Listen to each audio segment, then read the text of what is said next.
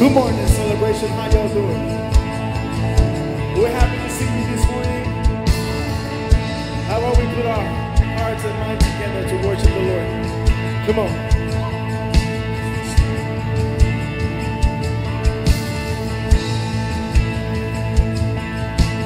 Thank you, Jesus. The Spirit was moving over the water. Spirit, come move over us. Come rest on us. Come rest on us. As the Spirit was moving over the water. Spirit, come move over us. Come rest on us. Come rest on us. You move, make my heart feel the room. I know you are moving. I'm here and I know you will feel me.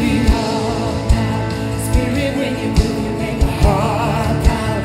When you feel the room, you're here and I know you are moving. I'm here and I know you will feel me.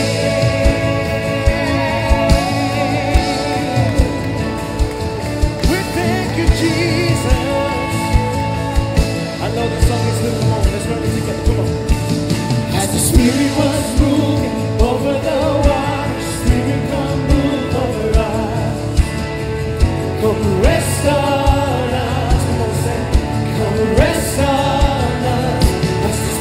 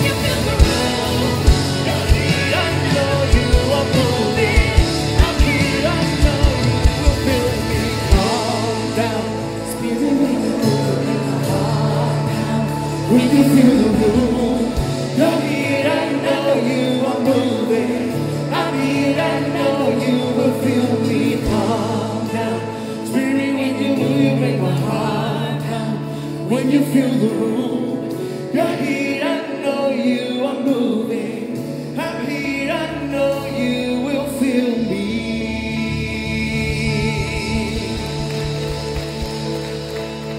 We praise your name. We praise your name.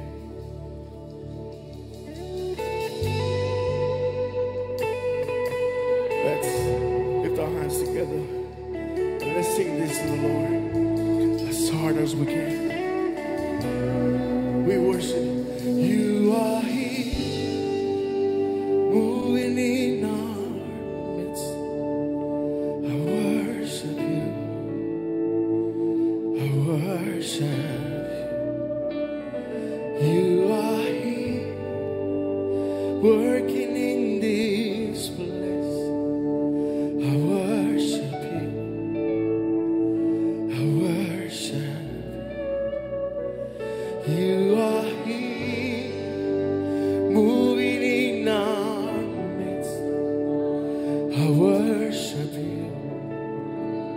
I worship you. You are here, working in this place. I worship you. I worship you. Come on, say. Waymaker, miracle worker, Promise keeper. my God, that is who you are. Come on, say waymaker, waymaker.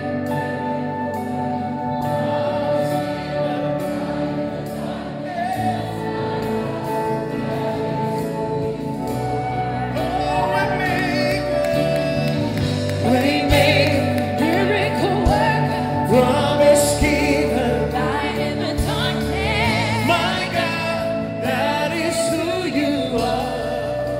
Waymaker, waymaker, promise keeper,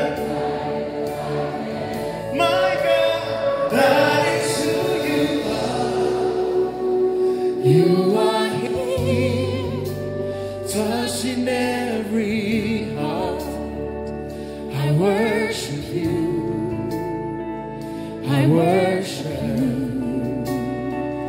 You are here, healing every heart. I worship you. I worship you. Are here, turning lives around. I worship you. I worship. I worship you. You are here, You are here, mending every heart. I worship you. I worship you. Come on, say waymaker, waymaker, miracle worker, promise keeper, light in the darkness. My God, that is who you are. You are the waymaker, waymaker, miracle worker, promise keeper. keeper, light in the darkness. My God, That is who you are. Lord, that is who you are. that is who you are. That is who you are. That is who you are. That is who you are.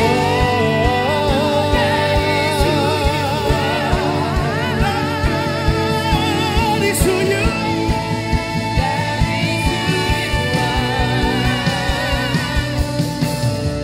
Even when I don't see it to work, even when I don't feel it to working, you never stop working. Even when I don't feel it, even when I don't feel it, you're working. You never stop working. You never stop. Oh, oh, oh, oh, oh. Even when I don't see it, you're working. Even when I don't feel it, you're working. Never stop. You never stop.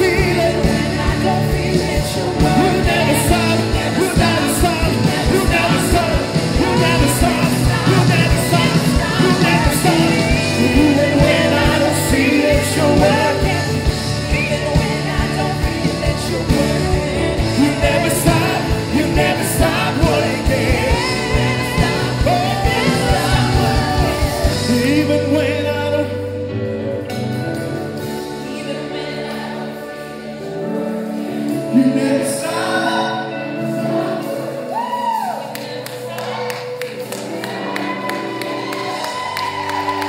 See the joy, even when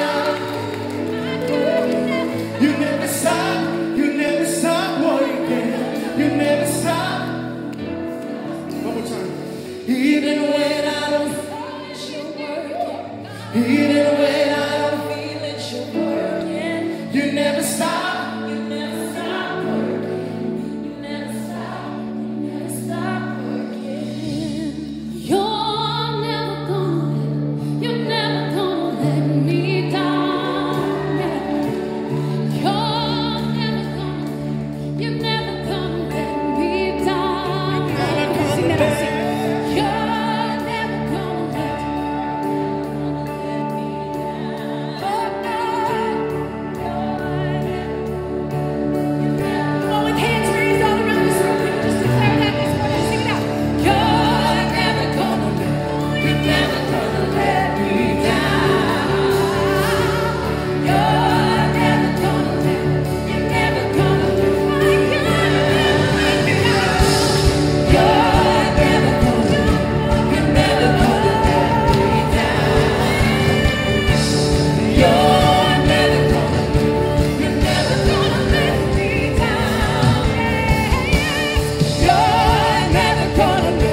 You're never gonna let me down. Oh no, you never let. You're never gonna let me down. You are good. You're good. Oh, you are good. Good. Oh, sing it. You are good. You're good. Oh, you are good.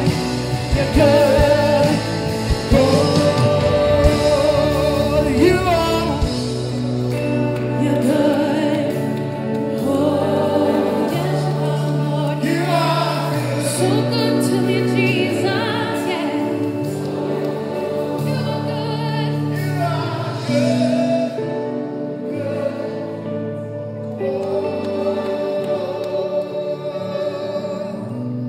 Thank you, Lord. You are so good to us, Jesus. And we praise you for it, God. Oh, we thank you for it, Lord. Come on, church, this is your moment. Can you just lift up your praise to him this morning? Father, you are so good. We put our attention on you today. We set our heart's affection on you today. Sing, turn your eyes upon Jesus. Look full in his wonderful face, and the things of earth will grow strangely dim in the light of his glory and grace. Come on, if you believe it, will you just lift your hands all around this room and sing that to him? Sing, turn your eyes upon Jesus. Look full in his wonderful face, and the things of earth, they will grow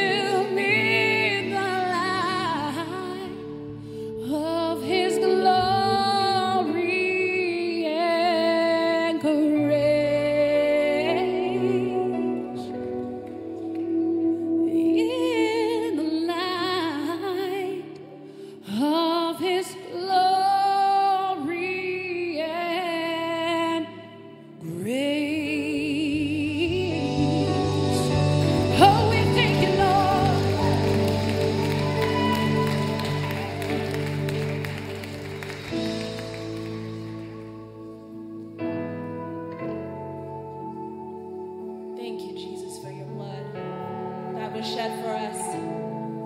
We thank you, God. I was a wretch. I remember who I was. I was lost. I was blind. I was running out of time. But sin separated. The breach was far too wide. But from the far side of the chasm, you had me in your sight. So you made a way across the great divide, left behind heaven's throne to build it here inside. And there at the cross, you paid the debt I owed. You broke my chains, freed my soul. For the first time I had hope. So thank you, Jesus, for the blood applied. Thank you, Jesus, it has washed me white. Thank you, Jesus, you have saved my life, brought me from the darkness into glorious light. Hallelujah. And you took my place, laid inside my tomb of sin. You were buried for 3 days, but then you walked right out again. And now death, it has no sting, and life has no end. For I have been transformed by the blood of the Lamb. Thank you, Jesus, for the blood applied. Thank you, Jesus.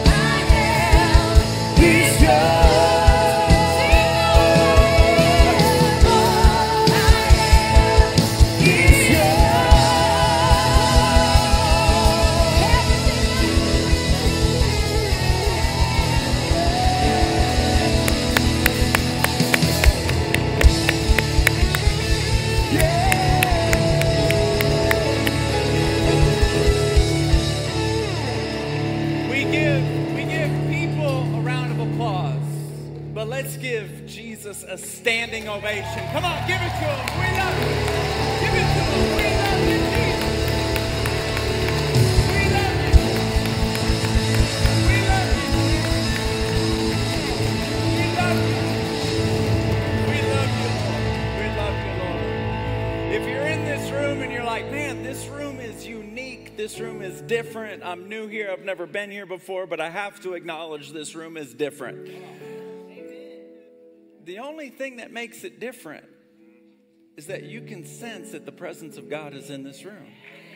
That's the only thing that makes it different. I mean, you're in rooms with this many people all the time. If you go to Kroger, you go to Target, you go to Walmart, you're in rooms with this many people all the time. The only thing that makes this room different is that the presence of God is here. And I'll tell you how you can measure how much the presence of God is affecting you personally. Do you feel more peace than you did before you walked through the door? Do you feel a little bit more, a little taller, a little stronger, a little bit more confident, a little bit more brave, more faith? Because it's a hard world out there, isn't it? It's hard. It's hard. It's tough. But when we come into the sanctuary, the psalmist says in Psalms 26, verse 8, I love the sanctuary because it's where his presence dwells. Let's give him one more standing ovation. We love you. We love you. We love you. Let's say thank you to the worship team. Thank you so much. Thank you, thank you, thank you, thank you, thank you, thank you, thank you, thank you. Now turn around and look at somebody and say, I'm glad you're here. Go ahead.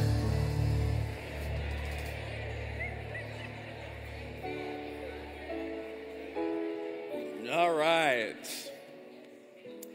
If you're visiting with us, if somebody invited you to church this week, and you're visiting with us, even if someone didn't invite you, you just saw the sign, you wanted to come, I want you to know you're our honored guests.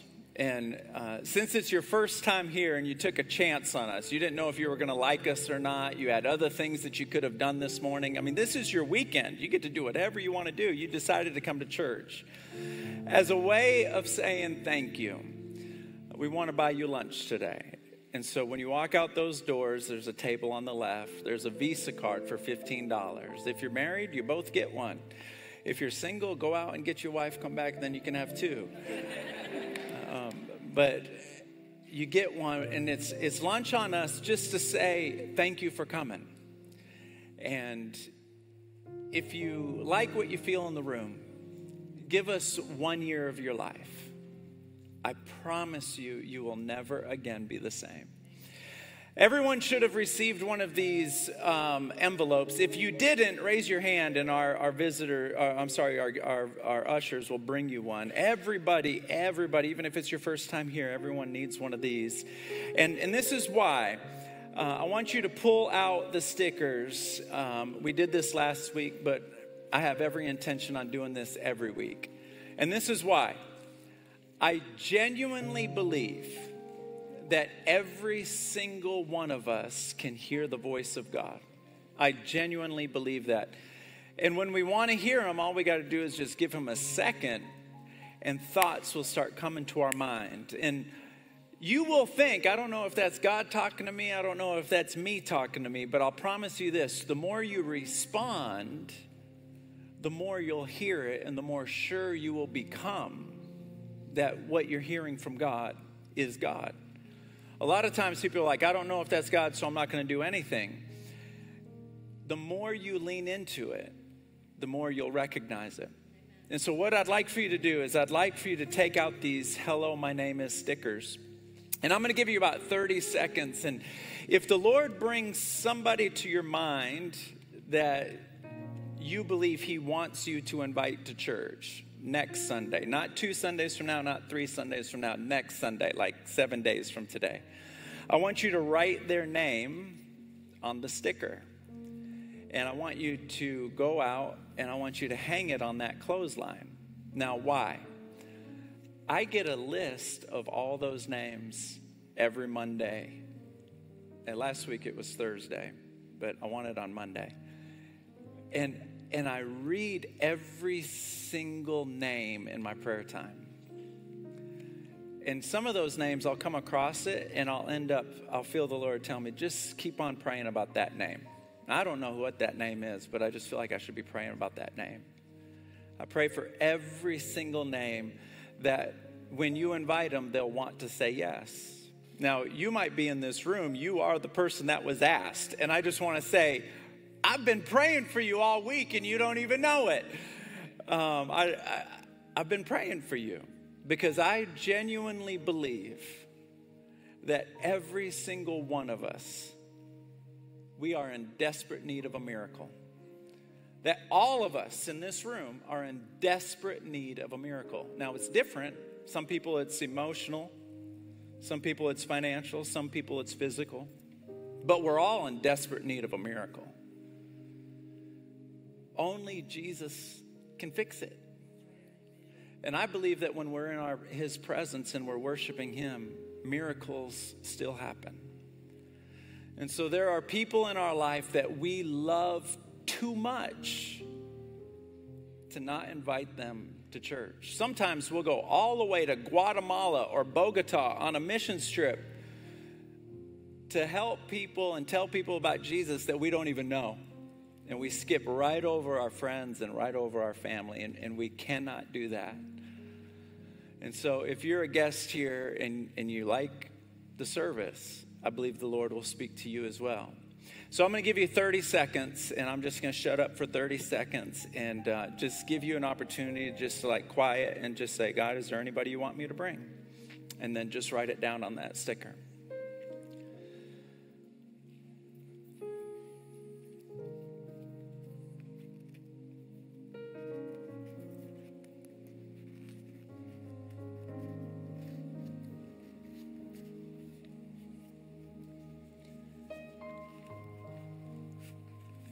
Now, if you are a guest here and someone put your name on that sticker, don't take it down. There's green stickers that we're going to put on it, and then we all get encouraged. We're like, oh my goodness, look at all those green stickers. All these people came to church. Let me pray for you and your family. Father, in the name of Jesus, every person here needs your presence and loves you.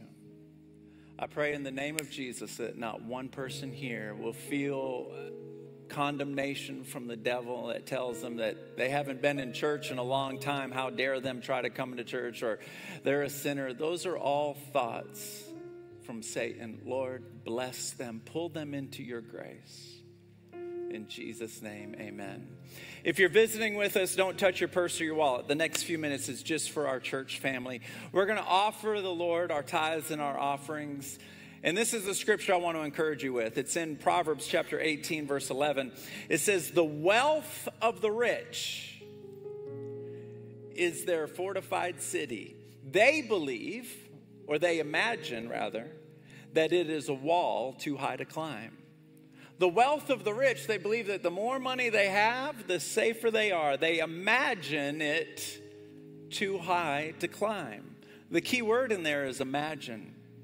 And the truth of the matter is that sickness, doesn't matter how much money you have, you can still get sick. Doesn't matter how much money you have, you can still get depressed. And depression's a scary thing. I've been transparent about how I fight depression. Every time I admit that, somebody comes and hands me a scripture in the foyer. Look, I'm anointed to preach it, but I got to fight it like everybody else. Amen. Depression can get into regardless of how much money you have. But here's the thing. There is a God that still moves and still protects and still causes miracles to happen. And I honor you for trusting him today. Let me pray for you one last time. Lord, bless them for their faithfulness. In Jesus' name, amen. One of my best friends in the whole world is here. Come on up here, Pat Schatzline. Make them feel welcome. I love them. Give them your undivided attention.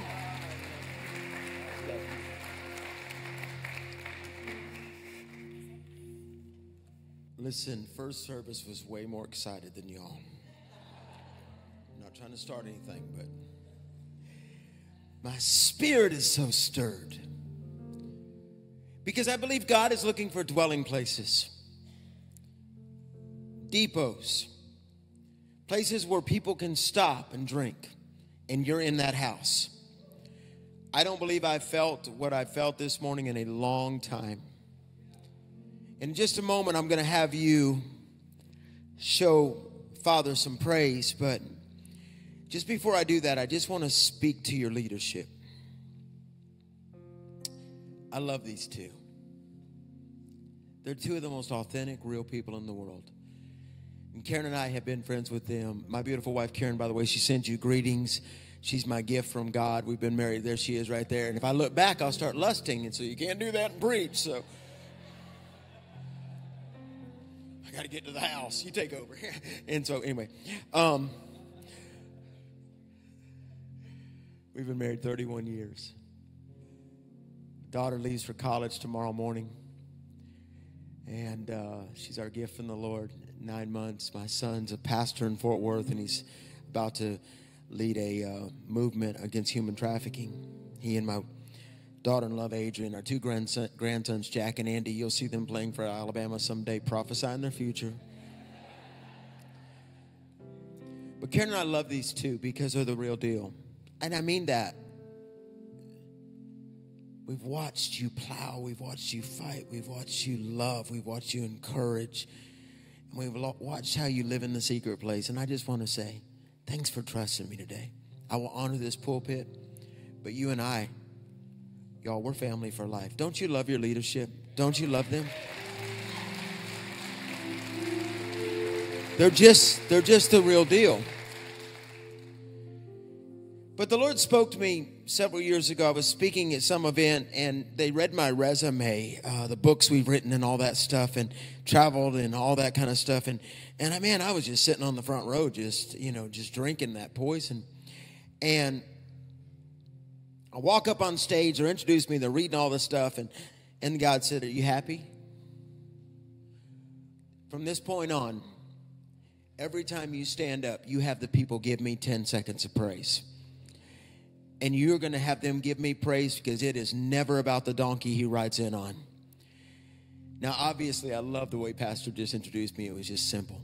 This is my friend. Highest compliment in the world. But would you get up on your feet and give God 10 seconds of praise? Come on. Can we do that? Come on. It's all right. Ready? 10, 9, 8, 7, 6, 5, 4, 3. Come on, church. 2, 1, give him a shout! There you are, second service. And you may be seated across this house. As I get ready to go into this word, I want to warn you that contents of this message is harmful to your flesh. You see, I don't travel anymore because I have to after 3 million miles of traveling around the world in 5 continents and all of that. I don't travel because I have to anymore. I travel for a covenant. I travel for relationship, and I have been watching Celebration for many, many years, and I'm going, what they're doing is special. I watched in the hurricane as you rescued people. I watched as you've reached out and loved people. I've watched as it's authentic, it's real. You're in the safest place you could be in Texas. And by the way, we moved to Texas 4 years ago. So I'm a part of Texas now, and I ain't never leaving. Amen. I mean, y'all done adopted a redneck. But what I want you to know as I get ready to go into this word over the next few minutes, I want to tell you that you're going to feel the Holy Spirit overwhelm you even deeper. And maybe he's going to walk by. And, I live by the whisper. Matthew 10:27 says, what I whisper to you in the dark, you'll proclaim from the rooftops. My whole life, our ministry, our business, everything we do is about the whisper. When we write books, the first book that I wrote was called Why Is God So Mad at Me? He's not mad at you. He's mad about you. And then the second book was I Am Remnant. I'm going to be sharing with a class later today about that we're called to be the remnant. How many of you know we're living in the day and age where truth is a new hate speech? But the enemy of truth is silence, and you better rise up with the power of the Holy Spirit. You should be a mobile upper room. When you walk into places, demons ought to dive out windows. Something in you should change atmosphere. You should never have to say a word. I sit down on planes every week or a lot. And I'll sit down on a plane next to a guy and I'm just like looking at my phone or whatever. And all of a sudden he'll go, hey, what's different about you? And I'll go, oh, here we go. I was just watching ESPN. Come on. But then an encounter happens. But then I wrote a book called Unqualified. And I'm mentioning that for a reason because I believe that God is about to use the nobodies. The day of celebrity Christianity is over. And I wrote a chapter in that book because for many, many years, I've always felt so unqualified. God, I'm so unqualified. But I'm reminded of 1 Corinthians 1, verse 26 through 28. In the Message Bible, it says, take a good look at friends, who you were when you got called in this life. God doesn't choose the brightest and the best. He doesn't choose the most influential, not many from high society families. But God chooses the nobodies. And what you have to understand is so that he gets the glory, it goes on to say. And there's a moment where you begin to shift. But I wrote a chapter in there about how I dealt with depression for years. I could preach to thousands and go to bed and lay in the pillow and scream, God, why am I such a failure? It was a demonic lying spirit. Until one day God made me. I was preaching in Gettysburg, Pennsylvania, 150th anniversary of a battle to prove that all men are created equal. The only color that matters is the color red, the blood of Jesus. Anybody with me so far? And God woke me up one morning and I felt the cloud coming and my wife understood that term when I would tell her. And all of a sudden he said, now go dance before me in Gettysburg. I said, Lord, I will get arrested. I'm so white. I can't dance. He said, if you'll go praise me, I'll turn your morning into dancing. And he broke that thing off me. And I wrote about that. But then Karen wrote the book Dehydrated about how to have well encounters. And then we wrote a book called Rebuilding the Altar together. And by the way, if you decide you want to grab one of those, every single penny goes to Abby's house, our orphanage we're building in Moldova that rescues girls. But everything. But I'm saying that for a reason, and you don't have to. But I'm saying that for a reason, but because I do want to encourage you, because I've got to share for just a few moments the book we wrote called Rebuilding the Altar. In fact, this last week, my son and I, Nate, and I went and climbed a 14er in Colorado. So we climbed 22,229 feet. And after the tree line, which is about 11,200 feet, you struggle with breath because trees don't grow anymore. And we're climbing this mountain and we're going up top and I'm praying in the Spirit. I'm listening to Talking to Jesus by Elevation the whole time and just to keep from cussing. Amen. And there's a few times I have Christian cuss words like sanctification. You drive 45 and tell me you won't say that to somebody. And I'm up there, and while I'm walking up there, I had planned on sharing about our new book called Restore the Roar, How to Defeat Fear Through the Breath and Power of God. We wrote it right before the pandemic, and the Lord said, you're going to talk about the altar because this church gets it. See, you have to understand the altar is not a piece of wood, it's a lifestyle. And I'm reminded, Karen and I, when Karen walked through leukemia, and after a year, God radically healed her, literally standing on a stage in Brazil to 25,000 women. Holy Spirit whispers to her and said, I've healed your blood. We flew back home. She flew back home. I was in Charlotte speaking. He said to me, the storm is over. I flew back home. Both of us met. We went to the oncologist, and our oncologist, who's pre-Christian,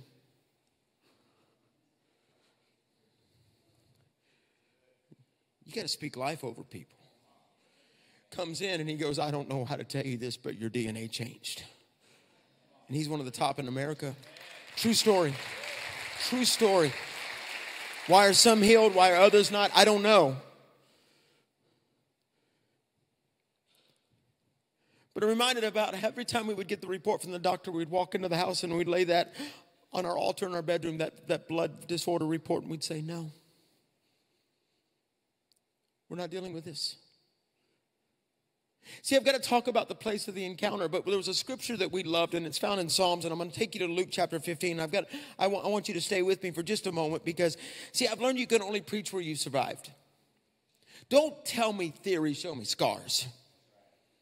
Because it's impossible to have compassion without first having pain. And scars on earth are testimonies in heaven. And some of you in this room have been through some things. In fact, I don't hang out with people that haven't been through stuff because they're just weird. Put me around somebody that had to fight, had to claw, had to battle, had to war. I love the authenticity of what you said about depression because I know that thing. I grew up in that house. And see what you have to know. I'm sharing a message called The Altered. But I love this verse in Psalm chapter 5, verse 3. And it's in the Message Bible. And if you don't like the Message Bible, write me an email. I have a spot for that one. And so it's like immediately it just goes, no.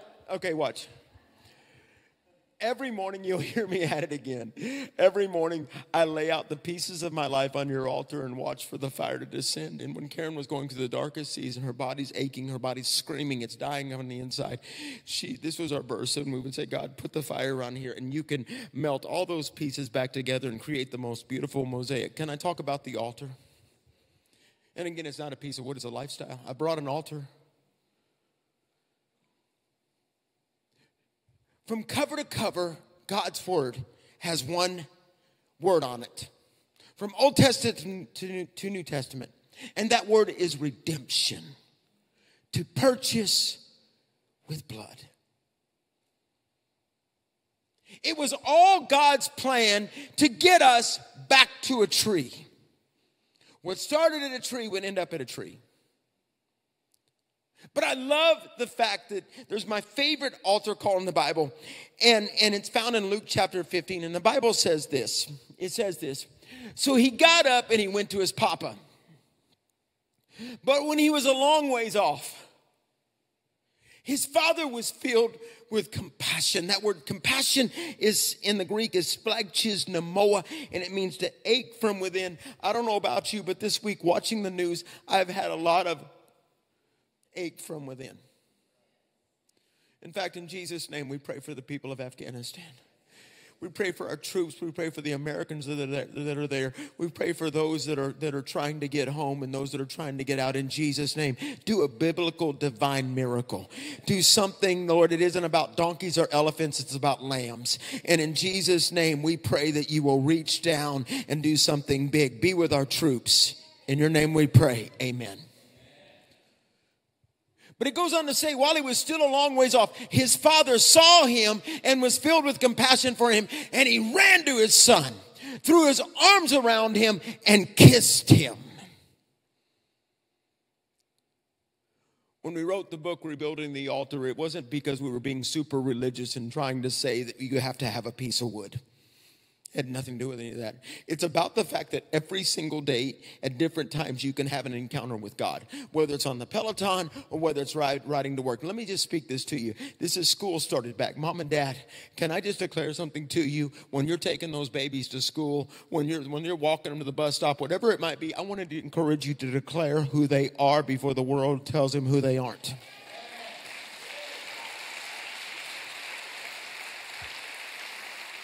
You remind them and you wash them with the word and you prophesy their future and you declare they're called to change the world. You tell them how great they are because they're going to go to school, and when they get home, rewash them again.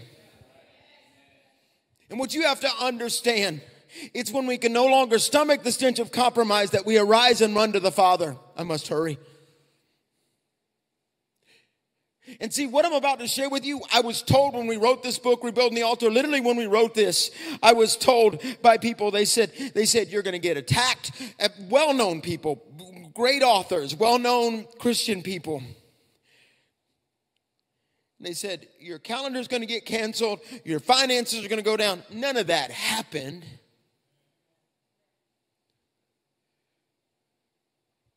But what's cool is when I get to heaven, I don't have to look over and say, we do all right. I get to look at him and he's going to say, well done. Well, you got to go through the fire to be well done. Amen. Redneck term.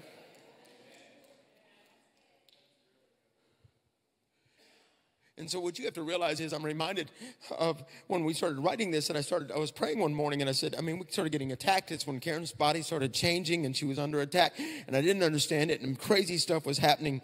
Crazy demonic things were taking place, just weird stuff, and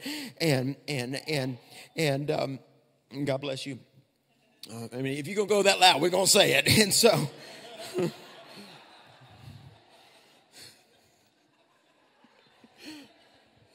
My son says, Dad, if there's an elephant in the room, you're going to point at it and ride it. Roll Tide. So watch. But all of a sudden, one morning, I'm on my knees, and I'm praying, and I said, God, I can't do this. I'm under attack. I don't want to write this book, this dumb book, this stupid book. And he said, okay, I'll give it to somebody else. And after about 10 minutes, I said, no, we'll do it. Because all he asked you to be is faithful, nothing else. And I was told by people, Pat, you're old cloth. This is out of touch. This is, this doesn't work in the Hollywood set Christianity of today where there's nothing past the front door.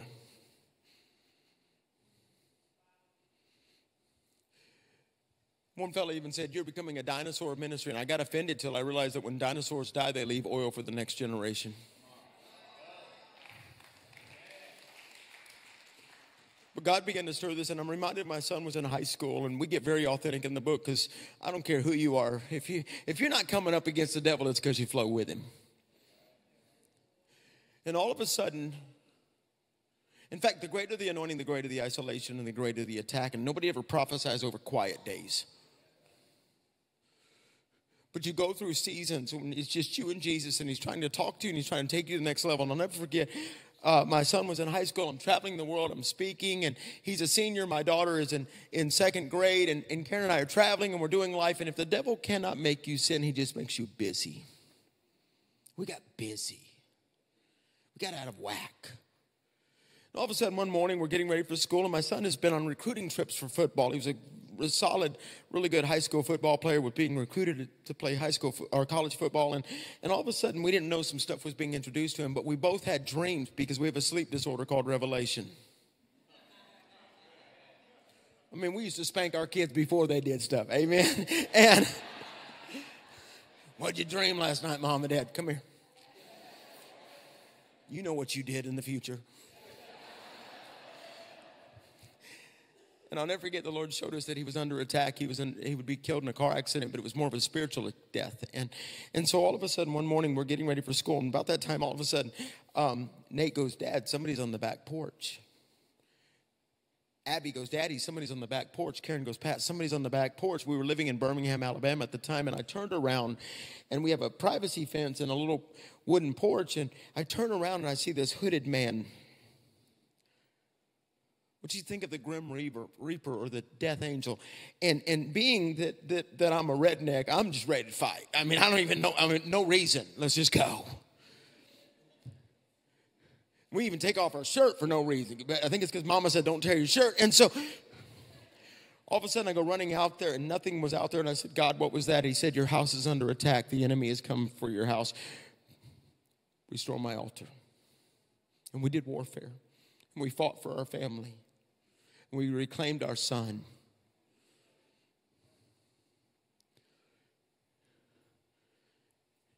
And he had his heart restored in some areas. I'm not going to go into that, but I'm telling you this. I'm preaching about the altered for a reason, because I brought this with me, and I just want to tell you that there's going to be a moment at the end of this service where you get to have an encounter with God, but you can also have it tonight at your house. You can also have it tomorrow in the car. You can have it on wherever you're at. But see, I brought this with me, and you have to understand, I'll never forget how this was birthed when all of a sudden a friend of mine, and I'll come back to the prodigal son at the end of this, but a friend of mine who's a brilliant scientist, doctor, CEO, and prophet. It's a combination of cool. And came up to me at my board of directors meeting several years ago, and he said, we're getting ready to leave, and it's for our ministry. And all of a sudden he said, hey, Pat, I need to tell you something. I go, yes, sir. What is it, Dr. Mark? He goes, the Lord told me to tell you this. And I said, okay, what is it? He wants to tie you to the altar. I went, okay. Gotcha. No idea what he was talking about, but I couldn't shake it. I showed up at a church and somebody brought me an altar. Couldn't shake it. So write this down. Tie me to the altar. See, the Bible says in Romans chapter 12, verse 2, that we're called to be living sacrifices, holy and acceptable to Him. So I began to study this thing, and I just couldn't get it. I'm like, what does it mean, tie me to the altar? What does that even mean? So I went to Psalms chapter 118, verse 26, and it says this, the scripture, verse 27, God is the Lord, He's given us the light. Bind the sacrifice with cords to the horns of the altar. I still couldn't shake it. What are you trying to say to me, God? Went on for months. It wasn't a 2-day journey. It was a 2-month journey. Then I went to 2 Corinthians chapter 4, where it says, for the love of God constrains me. It means it overwhelms me. It's so powerful. It compels. In other words, the word constrain is like taking an oversized pillow and putting it in a smaller box. You take the boundaries of God. And so, because we are convinced that one died for all, and therefore all died. And I started going deeper. I started studying, and I said, what does it mean to be tied to the altar? What does that even mean, Lord? What do you mean? The New Testament is you constrain me. Okay, I get it, God. What does that mean? John chapter 15, I'm the vine, you're the branch. If you abide in me, you'll do great things. Apart from me, you're thrown out. Tie me back to Him.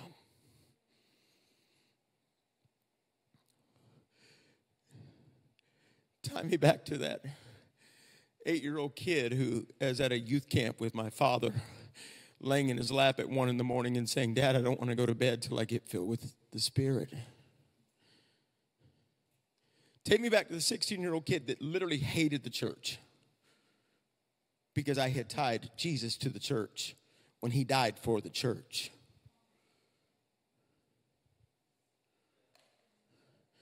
And he came walking into my bedroom at 3 o'clock in the morning. I write about it in Rebuilding the Altar, and he said, Pat, I'm real. And I said, then why did why did my mom have a breakdown? Why did she try to kill herself? I went through the whole thing. Tie me back to those moments that shifted me. Tie me back. You know, when we're born, they dedicate us at the altar. When we're married, we meet at the altar. Some of y'all went to the courthouse. But you do what you do. When they die, they put us at the altar with a casket. Why don't we visit every now and then? Pastor comes up and says, hey, would you come down to the altar for a few minutes? And you're like, I don't have time. We're hungry. We want to get to the restaurant. And the whole time our family's spiritually starving. Could you not tarry with me for a moment, is what He said to the disciples. They fell asleep with Him down a few feet. And this isn't a condemnation message. I get it. Schedule's crazy at times. I've had to shoot outdoors, get on planes. I get all that. So you have to know my heart on this. Do you understand we're the remnant? We are those that will no longer squander the daylight with things that do not matter, but live waiting for night to fall. When men have fear in their hearts, that is when their light from God shines ever so bright as they climb upon the altar. But see, you're never going to understand this until you do this, right? Until you do this second part. And this is where I had to come. We must become frustrated. Frustration. What do you mean? I'm frustrated at secular Christianity. I'm frustrated that you can do church without Jesus. That's why I love this house. This is the real deal. I'm frustrated that people want Father, Son, and Holy Scriptures, but they'll kick out the Holy Spirit as a beggar in the street for a once-a-year encounter at some retreat center. And I get it. I want Him every day. I want the fullness of God. But when you remove 1/3 of the Trinity, Father, Son, and Holy Spirit, 3 in 1, you remove 1/3. 1/3 from 100 is 33.3. Leaves the number 66.6. The spirit of the anti-anointed.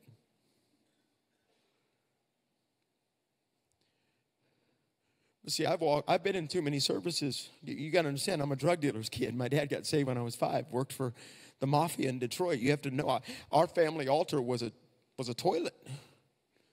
It set our family free. No one had ever been saved in our family. But you have to get my heart, what I'm talking about. This isn't a condemning word. This is one of those words that says He's calling. He's saying, do you want more?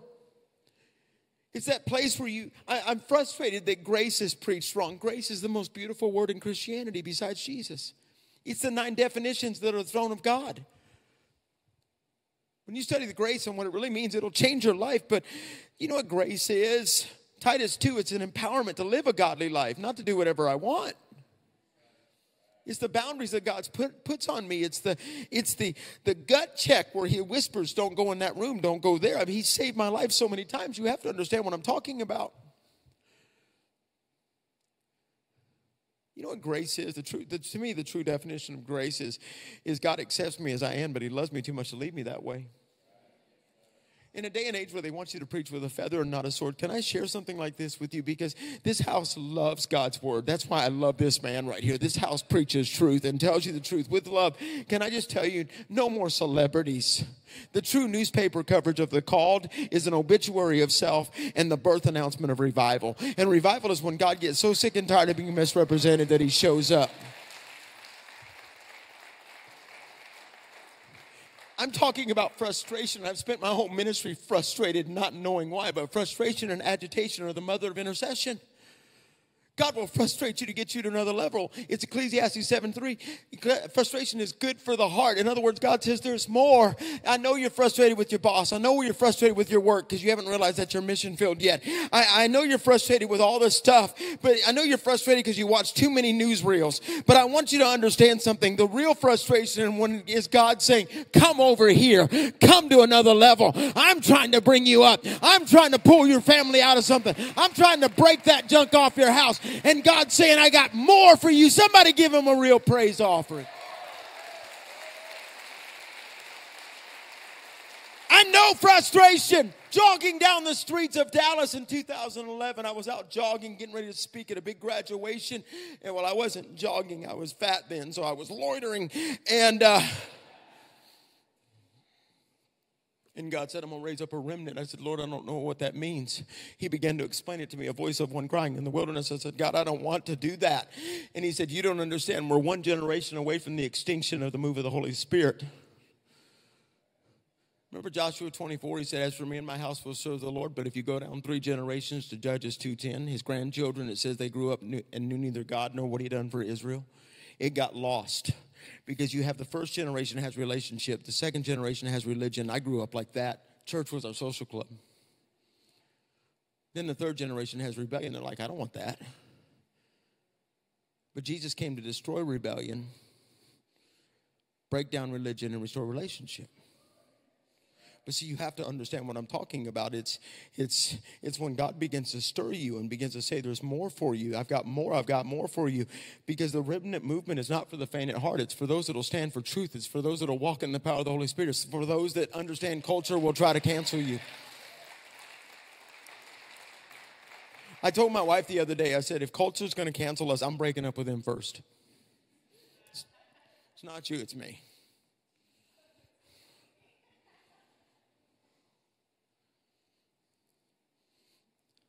I'm going to hurry and close in just a moment. We must restore the place of the encounter. You know what the altar is? The altar is a place where what you've been gets interrupted by what you can become. It's the place of encounter. It's the place where God calls you more. It's the place where God says, I have more for you. It's the Matthew chapter 6, verse 6. I love it in the Message Bible. It says, come behind the door, sit down with God, shut everybody else out, and don't try to role play.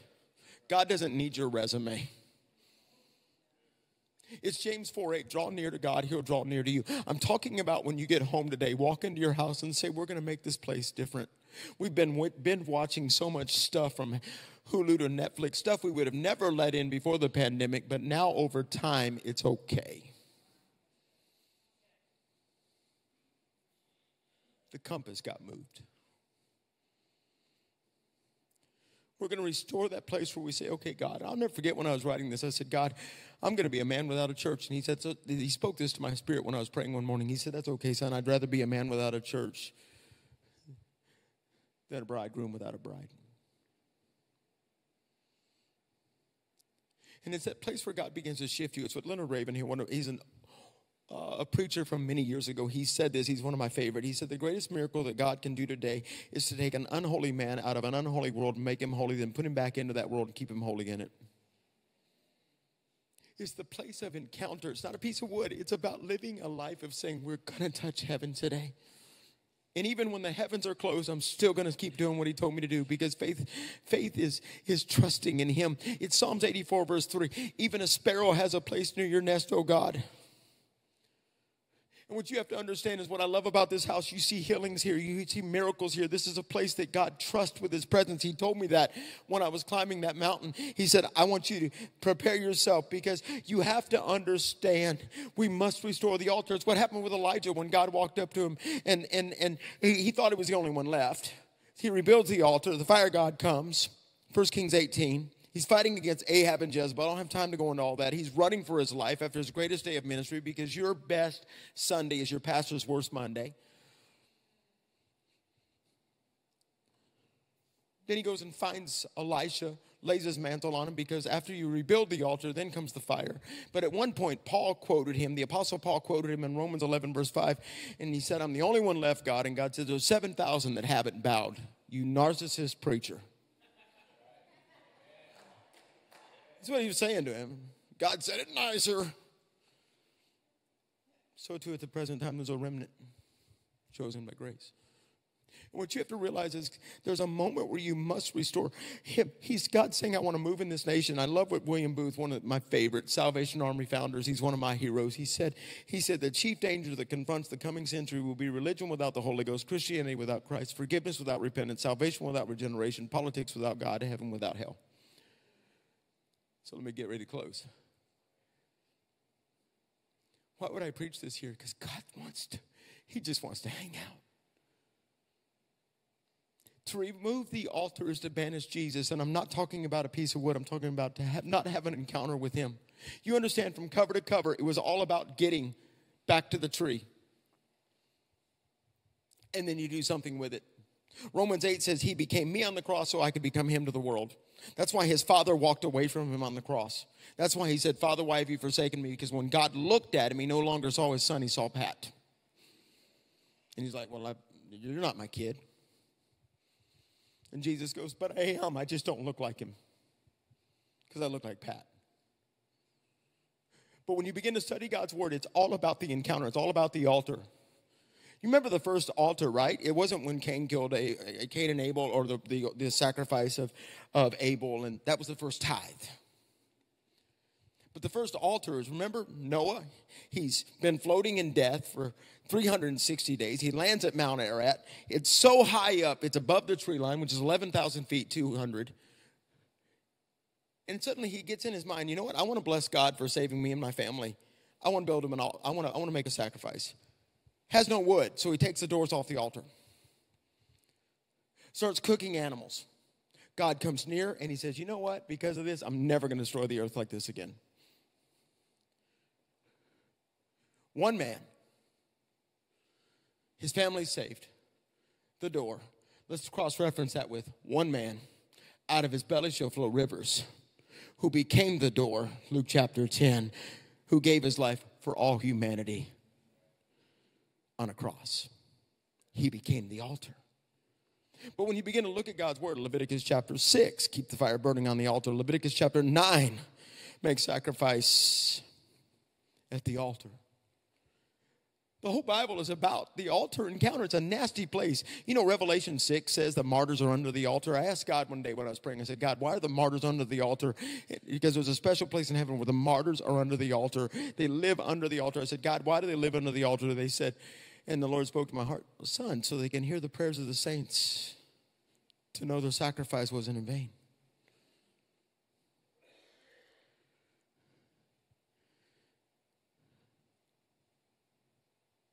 But see, the problem was, in the Old Testament, I couldn't get to the altar. There was a gap. I looked for a man to stand in a gap, and I could find none. Ezekiel 22. There's a gap. I wanted to get to the altar, but I couldn't get to the altar. You have to understand, I needed a lamb to get me to the altar. I needed a perfect lamb, because they had feasts, they had harps, they had bowls, but we needed a lamb. And if I would have gone near the altar, the high priest would have said, sorry, you don't belong there. I'll take your sacrifice, lay it on the altar. God will accept the sacrifice, and I'll bless you. But I didn't want somebody in the middle. I wanted to get to him. I needed a personal God. And so you have to understand, I needed a perfect perfect lamb, a lamb's skin that would cover the man's nakedness in the garden. I needed a lamb whose blood could sprinkle on the altar. I needed a lamb like Isaiah said, one who comes and openeth not his mouth. I needed a perfect lamb till suddenly, after hundreds and actually after thousands of years, all of a sudden, John the Baptist would suddenly step up in a river one day and say, whoa, behold, the Lamb of God that takes away the sins of the earth. And Jesus would begin to do miracle after miracle after miracle, casting out demons, healing the sick, calming the storm, feeding the thousands. But that's not why Jesus came. That's called chilling when you're God. He came because I needed a lamb on the altar. And when he got ready to go to the cross, they would try to stop him because they want to crown him, but he wanted to be glorified. Big difference. I needed someone that was moved. I needed a Hebrews 4. I needed a 2 Timothy mediator between God and man. Someone to stand in the middle. And so when he got ready to go to the cross, he would go to 8 different stations for me. You're not getting this yet as I wrap this up. I wanted to get to the altar. I couldn't get to the altar. The altar is the most valuable thing we have, the lifestyle of relationship. But I couldn't go there. He would be condemned for me. He would accept his cross for me. Another man from another nation of another color would carry his cross for him. He would speak to the women of Israel and say, don't weep for me, weep for your children. See, you have to understand, he would stop at these places because he was getting ready to do something big in the world. They would tear his garments off of him so I could put on a garment of praise once again. They would take him and they would put him on that cross and they would nail him between 2 thieves yesterday and tomorrow.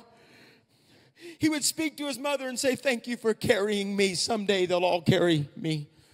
And then he would die. He would give up his breath. He would declare it is finished. And it was such a powerful roar from the cross. We write about that in Restore the Roar. It would go from a lamb to a lion and he would roar.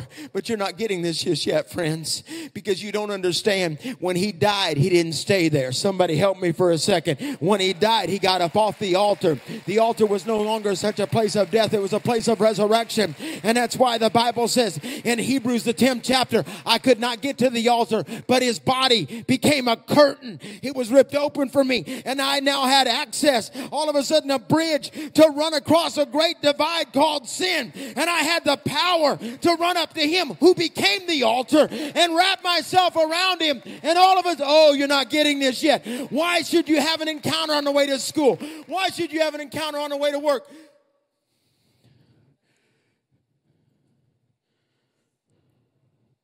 Because he opened the door. Why wouldn't you? He said, if you abide in me. And this is it. Worship leaders, would you join me? I read that story. Remember that story in the opening? It's my favorite. See, he outran the village for me.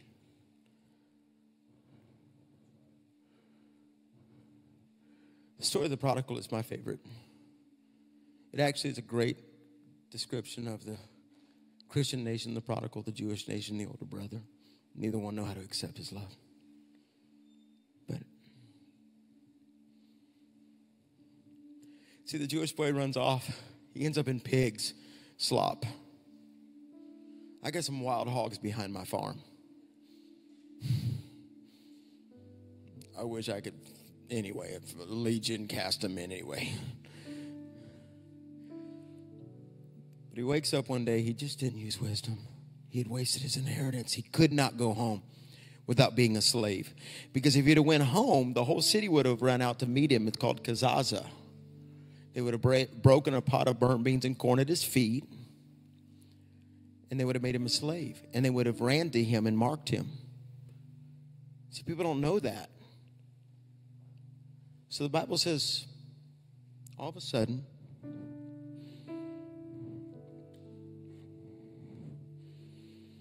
he gets up and he's walking home and he's coming up with every excuse. But he doesn't know that his dad's been doing this. Where are you at, baby? Where you at, champ? Where you at? That's what I did for my son. I flew home from Kerrville, Texas, San Antonio one day to get to my son. Because he said, Dad, I need you. I got to change. I've been up all night. Raced to him and tackled him.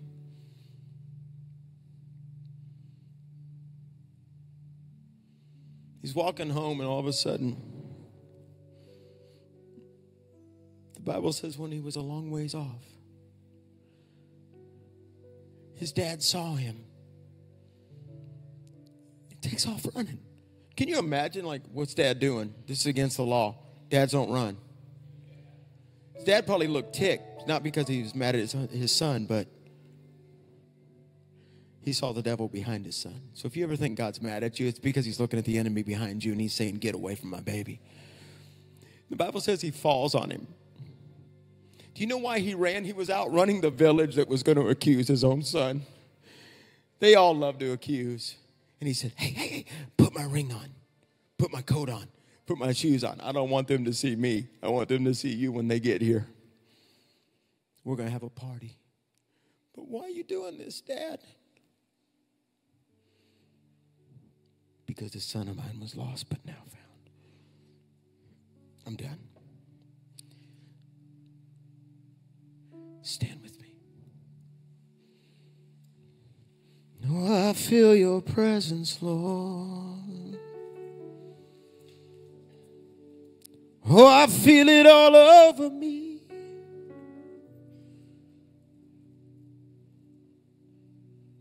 Man, God's here. Hang with us for 30 seconds. Got to do something. See, in the Bible, whenever you plant an altar, study his word. Amos, 1 Kings. Stand at the altar, making judgment. Reaper overtakes the plowman. Anytime you plant an altar, it rains. Harvest comes. So you got to anoint the next generation. That's what we're doing after this service. Go talk to the remnant.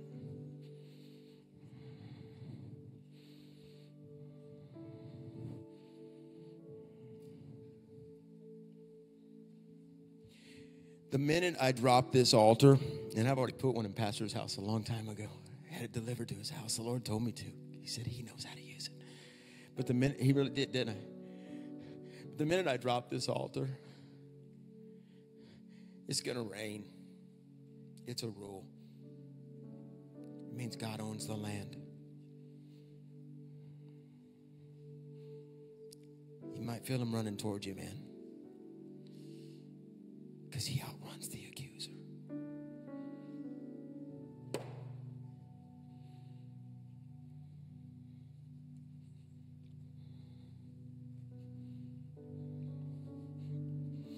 Man, I feel it. I feel his presence. I've been through some seasons lately where I hadn't felt him real strong, but I feel him now. I'm sorry. If I'm a little emotional, I can't help it. Dad's home.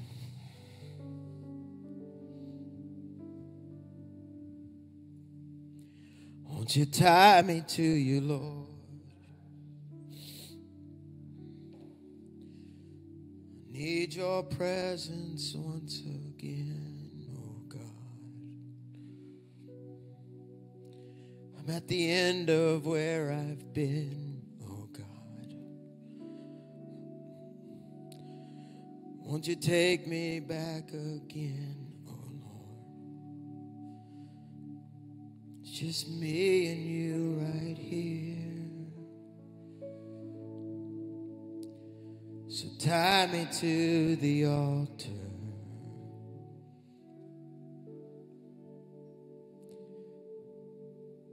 A place where I am safe.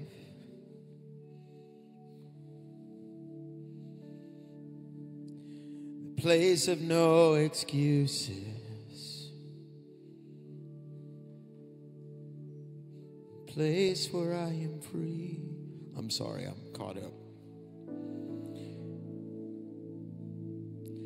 So tie me to the altar.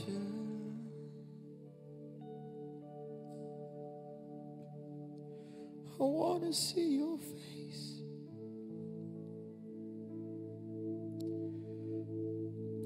I can get out of the mirror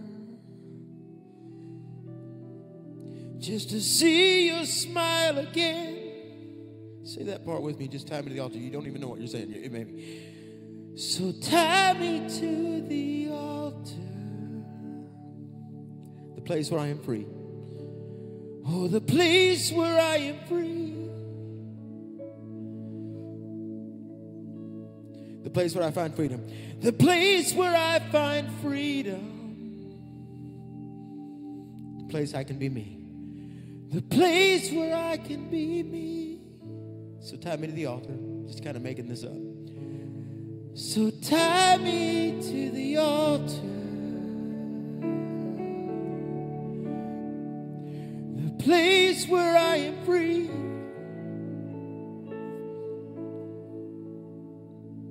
The place where I can see you. I'm so sorry, I cannot stop. The place where I am free. Just one more time, tie me to the altar. Lift your hands, if you will, if you feel good about that. So tie me to the altar.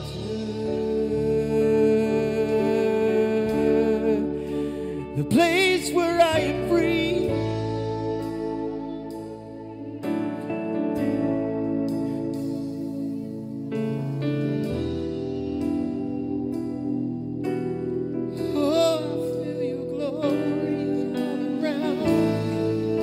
One more time, we gotta say it. Would you help me? Help me. Oh, so tie me to the altar, place where I am free, place where I am free, place where I can be me, place where I can be me. Oh, it's the place I wanna see. Once more we sing, yeah. Tie me to the altar, place where I am free,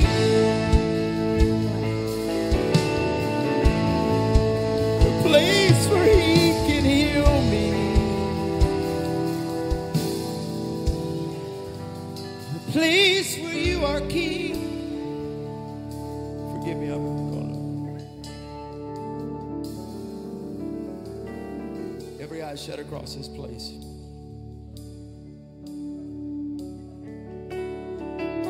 There are people in this room. I've literally just preached an altar call this entire time. If you say, Pat, I need Jesus Christ to save me and change me, and I don't care what nobody thinks. None of that matters to me now. I just want God. I just want God. I just want God. I'm a long ways off, and He's running towards me, and I feel Him coming towards me. And if you say, I need to restore my life and restore my soul with God right now. Maybe you've wandered off. Maybe you've never accepted Him. Jesus is the Christ. He's the one true God. And right now, across this room, from corner to corner, with no one looking, if you say, Pat, I need Him. I just need Him. If that's you, I've been there a few thousand times. If you say, I want God to be my Lord and Savior complete, raise your hand now. Man, there's hands going up all over here. I'm so stinking proud of you. Look, raise it higher. Who gives a rip who sees you? I could care less what anybody thinks. I just got a little too much Texas in me now. I don't care. I just don't care. Come on, raise it up higher. If you say, I've been wandering lately and I've just been through some stuff, I'm tired and I'm weary, raise your hand too. And I need God. Say, I need God to meet me right now. If you say, and lastly, if you say, Pat, I've got to have an encounter. I got to have God fix some things. And I mean, I'm just there right now. Raise your hand too. Would you do something? If you need to slip out, we want you to go. Please, just, if you need to go, there's no like, oh, how do you do that? I want you to know you can go. But before you go, we're going to pray this first. If you just raise your hand, raise it up again one more time if you don't mind. You know what you're doing there? You're just saying, hey, pick me. Put me on the team. You're not bench warmers anymore. God's saying, I want you in my family. And you know what it also means? He's about to pull you up. I just climbed with my son up 14,000 feet. And there was a few times where I said, son, I can't do it. And he goes, Dad, true story. Dad, I got you. Come on. I got you, Dad.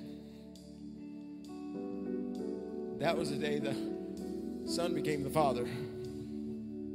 That really just happened 3 days ago. So raise your hand up again one more time, if you would. If you just raise it for any of those reasons, now raise the other hand. Now with everyone, and there's hands all over this house raised, I want everybody to pray this. So say, Jesus. Hold on, real soft if you don't mind. Say, Jesus. Now look, hold on. Do you know that when you say that name, hell trembles?